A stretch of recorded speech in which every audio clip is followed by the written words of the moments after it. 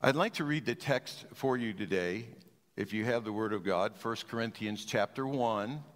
It's good to use your eyes on the screen and the Word. And I want to give you an advance organizer. He knows my name. He's called me by my name.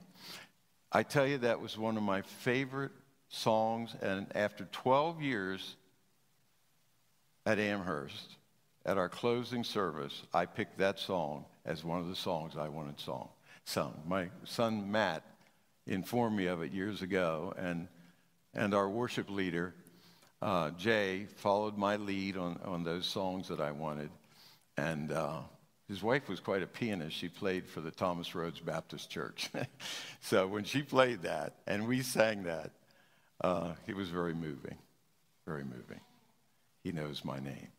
But the call, 5 times in these 9 verses, if you have the New International Version, Paul will talk about call.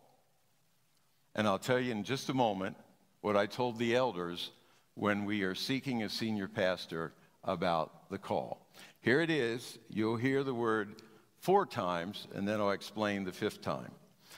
Paul, called to be an apostle of Christ Jesus by the will of God, and our brother Sosthenes, to the church of God in Corinth, to those sanctified in Christ Jesus, and what? Called to be holy. Together with all those everywhere who call on the name of our Lord Jesus Christ, their Lord and ours, Paul says. Grace and peace to you from God our Father and the Lord Jesus Christ. I always thank God for you because of his grace given you in Christ Jesus. Now remember, this was his most dysfunctional church. This was the church that gave him more challenges, more problems, more difficulties than any other we know of. And he's thanking God because of them. For in him you have been enriched in every way, in all your speaking, what you talk about, and in all your knowledge, what you're studying and learning and receiving. Because our testimony about Christ was confirmed in you. Therefore, you do not lack any spiritual gift as you eagerly wait for our Lord Jesus Christ to be revealed. Even then, they were looking for the second coming. He will keep you strong to the end so that you will be blameless on the day of our Lord Jesus Christ. God, who has called you into fellowship with his Son, Jesus Christ our Lord, is what? Is faithful. Can you say the word faithful? God is faithful. Now, if you were following along in the NIV, or perhaps in your Bible, you're saying, well, Pastor Fleagle, you can't count. Yes, I can. There were only 4 calls. Now, there were 5. I'm going to show you the one that's hidden. When he talks about the church, the word for church is exit signs. That's where it comes from, the Greek. 1 out of every 8 English words comes from the Greek language. Alexander the Great spread Greek over the known world, and 1 out of 8 words that you and I speak come from the Greek. So there is the ek. Ek means out, doesn't it? And then klesia means called. You, as a believer, are the called out ones. You have been called out from what? From the world, from the cosmos, from the sinful entity. And you form a new body, the body of Christ. So this is the 5th call. Now, I promised you I'd share some backroom secrets. When I met with the elders, I said, we are not hiring a pastor. We are calling a pastor. This is a spiritual transaction to a very spiritual position. Now, you could say all of us are called to do what we do, but the Bible makes special designation of shepherds, okay? And so I said to the elders, when we talk about this, we want to talk about being called, not hired, called. Jesus spoke about the hireling in John chapter 10 and said, when the wolf comes, the hireling, the guy you paid money to stay, he runs. We're talking here about calling, and Paul said, I am called. Kaleo is the verb. Klesia is part of the church. Same root. God has done something to bring us out for a ministry, for a purpose, for a function. And the same for the church here at Crosspoint. He has called us out from the world to be a light to the world. So Paul makes this point very clear as he writes to the Corinthians. Now, in all but 4 of his 12 letters that we have, he identifies himself by name and his role as an apostle. Now, this is interesting for the Christian Missionary Alliance. When I was writing my one book, Jaywalking, Jesus Walking, and I was studying about mission, Dennis. I was studying about mission, and I studied the word apostolos. And in the first 4 centuries after Christ, apostle meant, now listen, this is important for all of you, because sometimes we think missionary is the guy or girl who goes and takes the gospel. The meaning of that word, apostolos, is not only the one sent, but the one sending. That's us. We are part of the apostleship. Do you catch it? Now, after the 4th century, then it kind of watered down, got diluted, and now we think, well, the missionaries are the ones who are sent. But that word meant also the ones who enabled the missionary to be sent. Isn't that a powerful concept for the Christian Missionary Alliance? It's not only those who are on the field, it's us back here who are praying, who are giving, who support, and who help send. It's an exciting concept. So as you do that here at Crosspoint, you are fulfilling an apostolic ministry. Pretty exciting, pretty exciting. All right, so he's telling them he is called, and he's telling them he's an apostle, one who is sent, and then, of course, I just explained not only the one who is sent, but the one who is sending. Then he says the church is made up of those who are sanctified and called by the Lord to enter it. You were issued a call from the Lord to come out of your sin, to be redeemed, to be bought back by the blood of Christ. And that's exciting. John Wesley talked about prevenient grace, before, venient, venue, before the moment. In other words, you didn't initiate your salvation, none of you.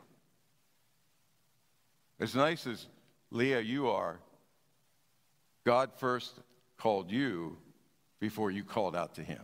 That's just prevenient grace. That's grace. Not what you did or what I did.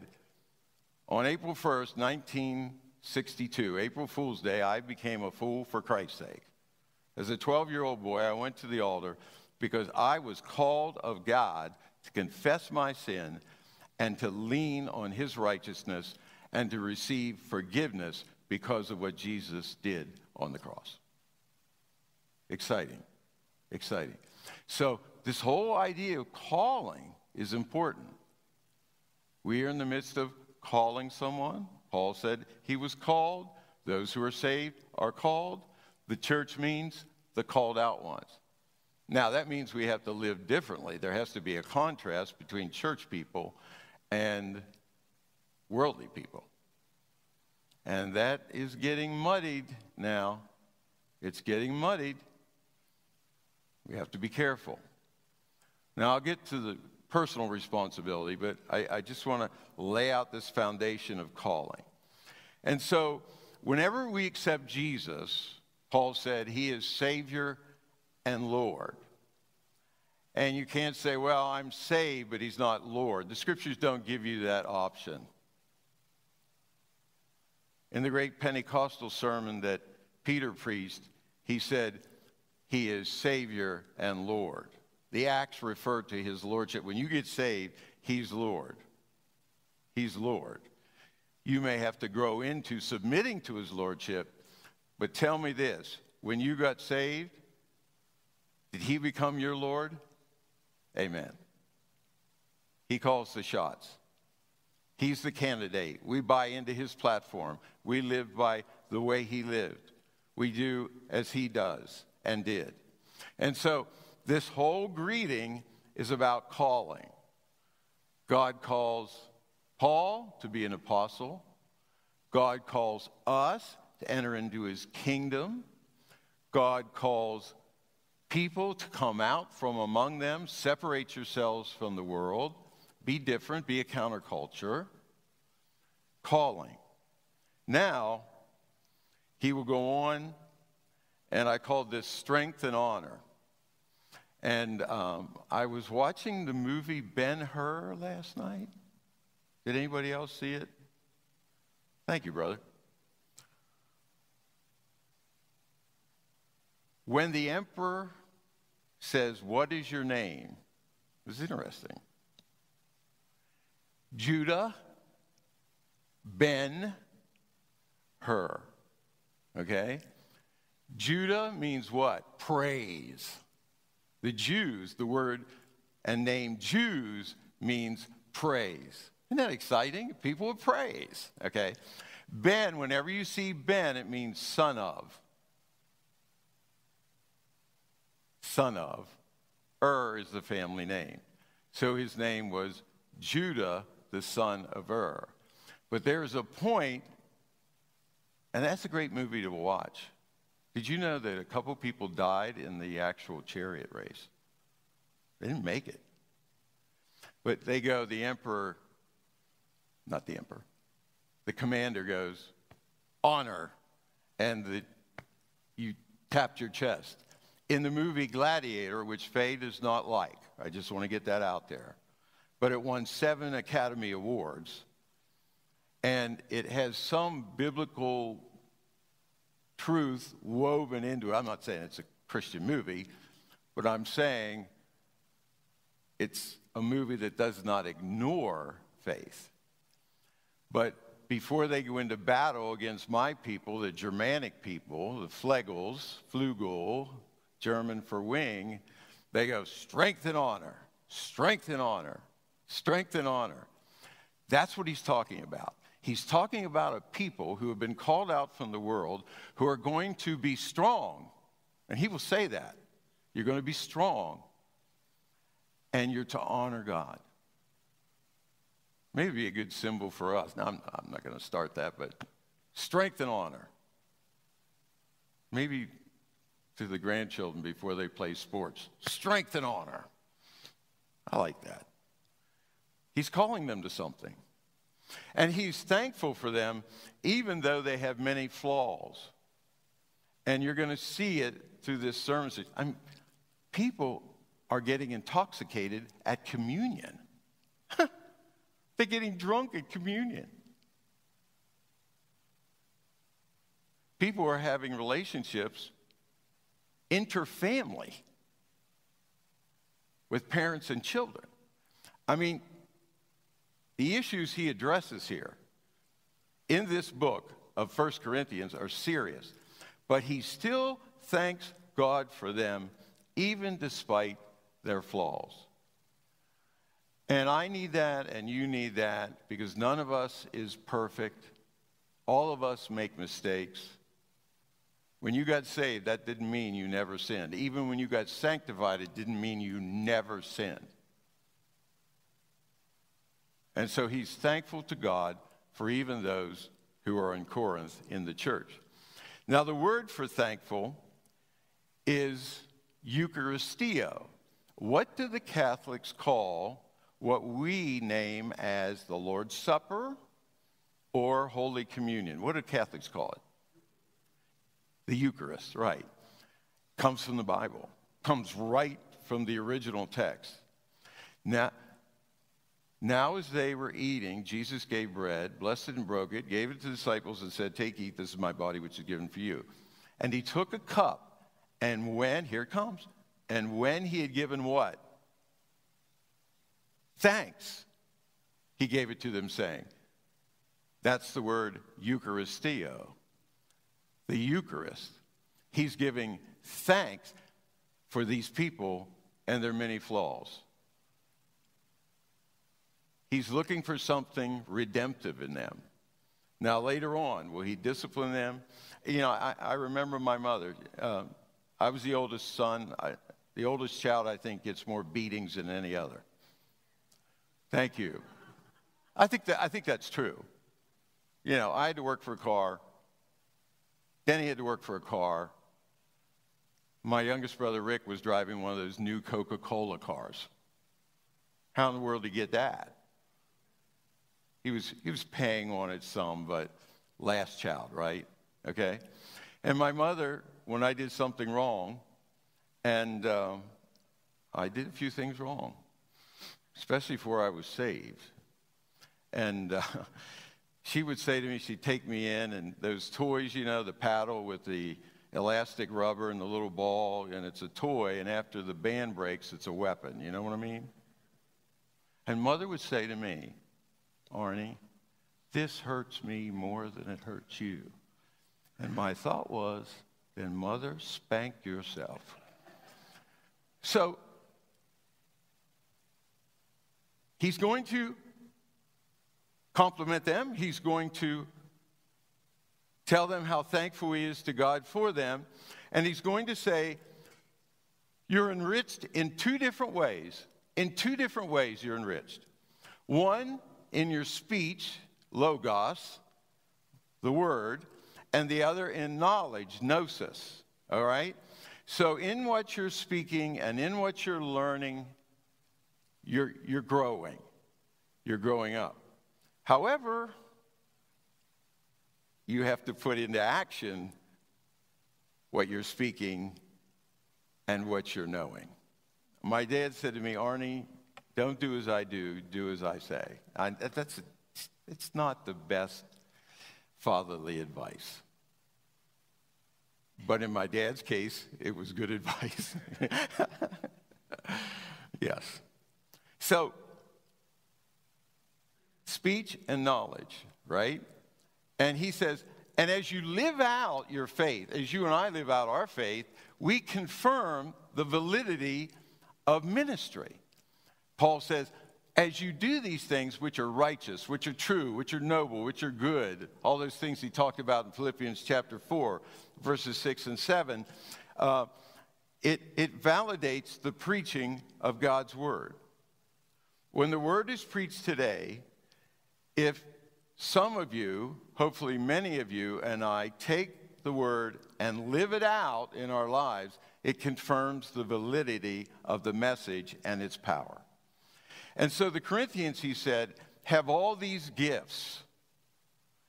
Now, they struggled with the gifts. And you know this, 1 Corinthians 12 and 14, many of the gifts are listed. Not all 27, depending on if there's 24, 25, 26, 27. But they struggled in the gifts. And he said, well, pursue the higher gifts. Because they stumbled over tongues. We know that. And he's trying to explain glossolalia. And we won't get into that this morning. All right? But the gifts were given by God to the church for the building up of the body of Christ. And so it's important that we understand why gifts are given. And he said, you've got them. I was listening to the prospective candidate's message that you had recommended November 19th. And I'm going to send you that. I have a note to send you his. There's like 12 messages there. And it was called The Stewardship of New Wine. That guy can preach. And his point was, from the story of David when his army was in need of food, and they were running out of supplements. And all of a sudden, there come the donkeys, there come the foodstuffs, there come the wine. And he said, God has provided and will provide for you. What are you doing with the provisions he's given you? That was the point of the message, Lonnie. In other words, yes, he's given, but what are you going to do with them? Are you going to use these resources? Now, the Jew had three ways of evaluating stewardship. One, giving to God. Two, taking care of your family. And he brought that out, Tom, by the way, in that sermon. And then number three was benevolence, meeting needs. In other words, with what God gives Faye and I, if we are evaluating ourselves through the Judeo-Christian ethic, it is like this. One, are we giving him the first fruits of all our increase? Two, are we taking care of our families? And three, are we giving to people in need? If you're doing that, then you've crossed off all the boxes for the Jew. And he said, you have all these gifts, and of course, he expected dividends from those gifts, just like we do in a local church. God gives people gifts. They don't want to bury them because there's judgment for burying gifts. Parable of the talents. 5 made 5, 2 made 2. The one buried it, and the judge said, the entrepreneur said, why didn't you put it in the bank and at least get interest? You didn't do anything with it. So the brother we're interviewing tomorrow night, he challenged them. What are you doing with the gifts? And Paul said, you have all the gifts you need. And who, by the way, gives the gifts? Who gives us our spiritual gifts? The Holy Spirit. Thank you. Not just Dennis. That's all I answer. Who gives us the spiritual gifts? The Holy Spirit. So we shouldn't brag about them because it's God who's decided what you got and what you don't have. I always wanted to be an artist. I really did. I wanted to draw. And when I drew a fish for Faye's Sunday school class and they didn't recognize it, I knew I didn't have that gift. I'm just being honest here, Bart. I'm not an artist. So you know how I paint? With words. I write. Rick, that's the way I've interpreted that. Because what I've drawn, people look at it and they go, and even when children can't recognize a fish, come on. But the gifts are given for the body of Christ to build them up. And he said, you have the gifts, and we know that from later chapters. And hopefully you'll have a pastor by then, so I won't be preaching from 1 Corinthians 12 and 14. But he said 2 outcomes of God's faithfulness and provision, what God is doing now, what God is doing. You have gifts you should be doing. You've been called out of the world, ecclesia. You should be separate. You should be a counterculture. You should be lights in a dark world, shining as stars in a dark universe, Philippians chapter 2, verse 14. Now, what about his faithfulness? What is it going to produce? His provision, what is it going to produce? 2 things. That you're strong to the end. You can start the game fast and finish it slow and lose. And lose. I was watching the national television, well, it was the Big Ten network of Penn State, the Big Ten wrestling tournament yesterday. And do you know at the first weight, 125, the number 1 seed lost, the number 2 seed lost, and the number 3 seed got beat by the Penn State freshman. I mean, I was enjoying it. I was enjoying it. And by the way, they set a record. Never have 7 out of 10 championship finals in the Big Ten been represented by one team. Penn State. Okay, I just thought I'd throw that in there. I was rooting for some Ohio State. You're a 180-pounder. He's a freshman. He's a beast. But you can be ahead in the beginning of the match and not finish well. Are you with me? And he says, what God has done allows you, there are no excuses, you can finish well. You know, the pregnancy, you can finish well. This dear lady is due in May 16th. So we'll get ready to give you gifts, money, cards, etc. Finish strong. Strength and honor. I'm almost done. Then he says, the one who calls you, there it is again, kaleo, is faithful. All right.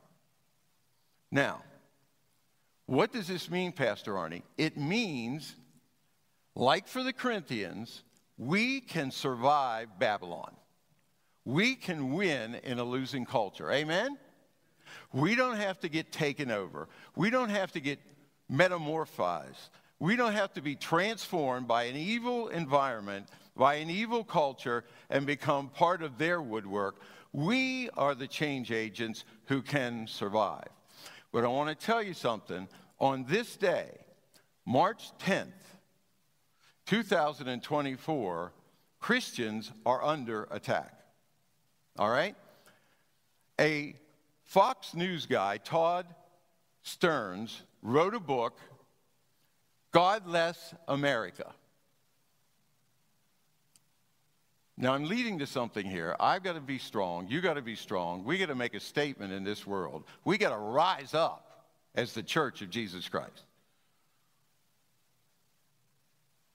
Godless America, and he wrote about the attack on Christians and religious people, but primarily Christians. All right, here are some of the examples he gave. I don't think you'll know all of these. A group of children went into a VA hospital to sing Christmas carols, and a government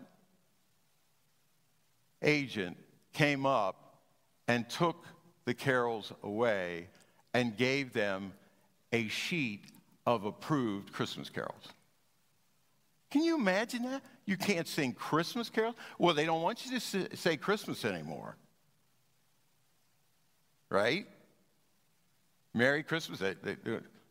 Happy holidays. What they don't know is the word holiday comes from two words, holy day. So if you want to say it, you can say it, but I would recommend Merry Christmas. Get Christ lifted up. Take away what little children, what are we teaching them? Okay?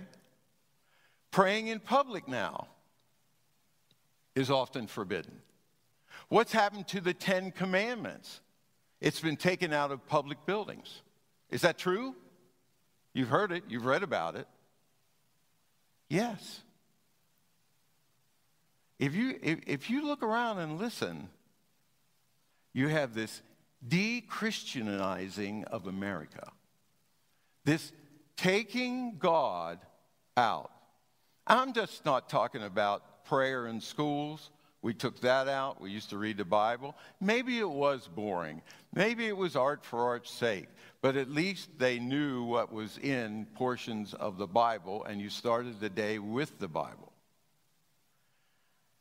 And what is happening in the public schools today is why CVCA has too many students to admit this year. They have gone from 850 to 1,200 in like 3 years. That's amazing. And you know why? Because of the erratic heresies, the attacks against Christianity in the public schools. Now, I'm not saying you shouldn't be a public school teacher. We need godly public school teachers who will be light in the darkness. And one candle can chase away the darkness. But I'm telling you, we are under attack. We are under attack. Stearns, he gives a few more examples that I just want to share with you. Nativity scenes. How many local communities have taken nativity scenes out of their public displays? Including some, I believe, in our area. No, you can't have that, right? he found out, and he put it in the book, that at one of these DEI, these diversity trainings the military did, they labeled Catholics and evangelical Christians as terrorists. I mean, he has it footnoted, he has it substantiated. What is happening to our culture, brothers and sisters?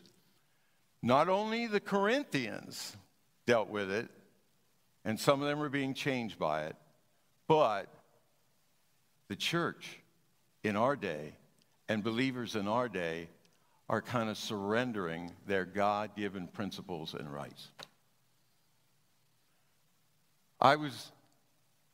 And I don't agree with everything John MacArthur has written, but he's done a lot of excellent writing and commentaries.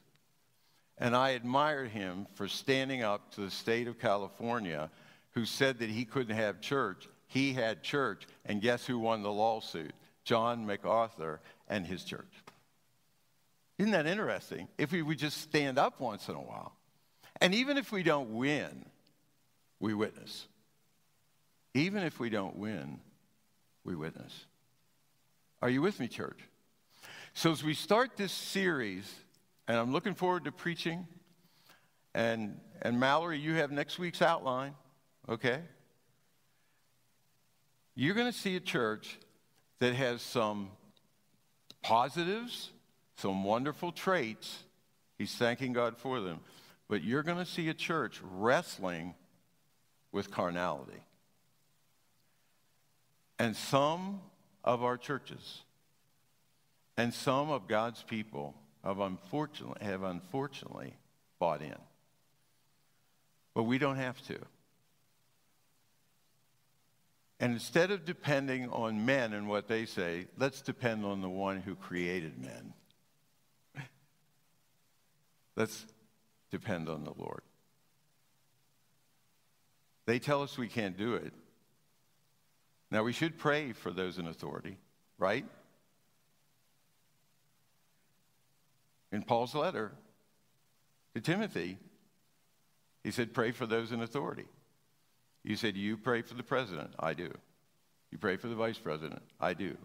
You pray for their election? I'll take the Fifth Amendment. But we should be praying for them. We should be praying for the Supreme Court. They have decisions which will affect the Church of Jesus Christ. There are 9 people there. And God could change the heart and mind of Pharaoh.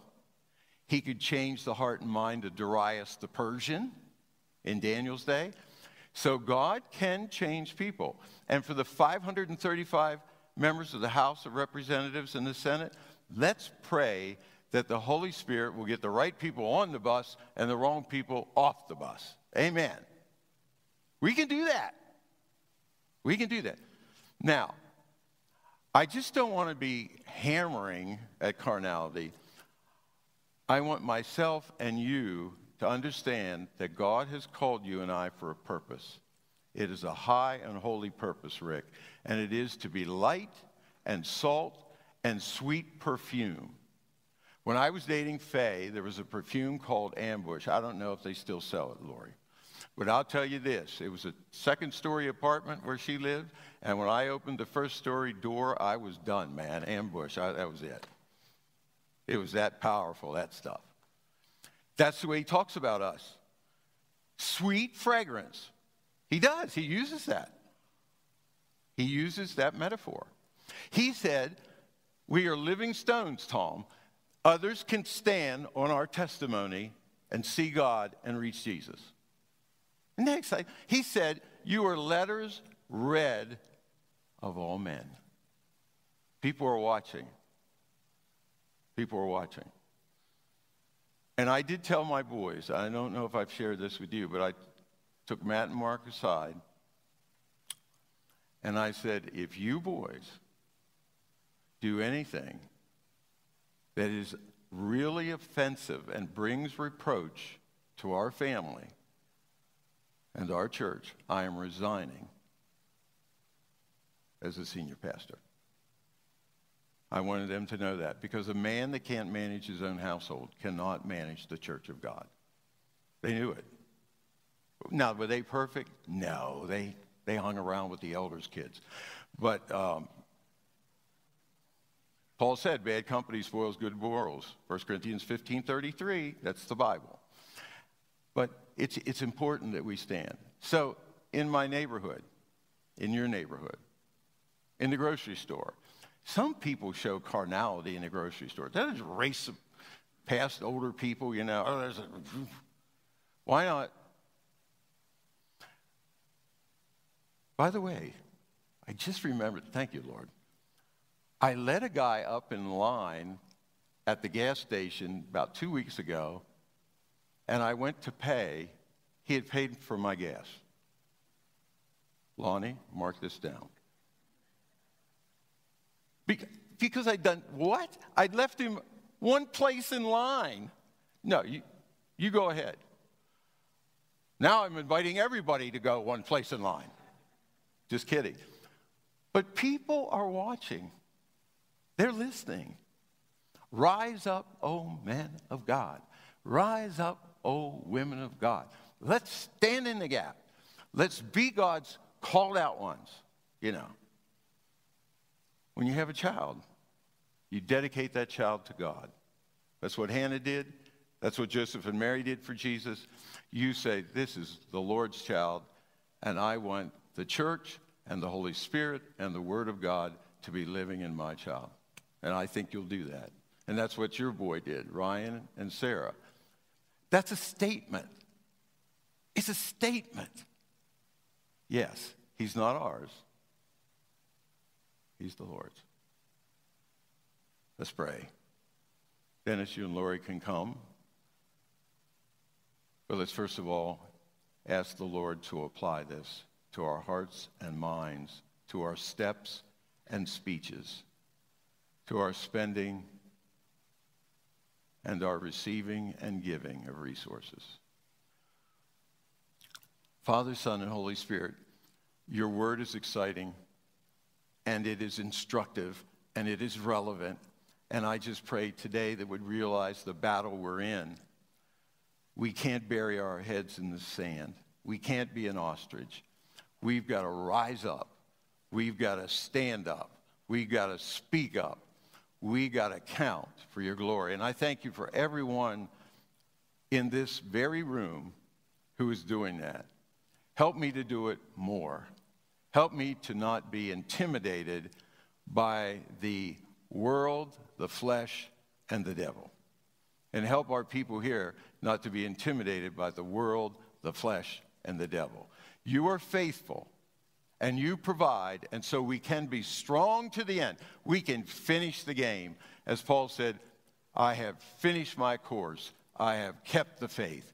May that be said of each of us in this very room, and may we rise up. In the name of Jesus we pray. In the name of Jesus we expect. In the name of Jesus we give you glory.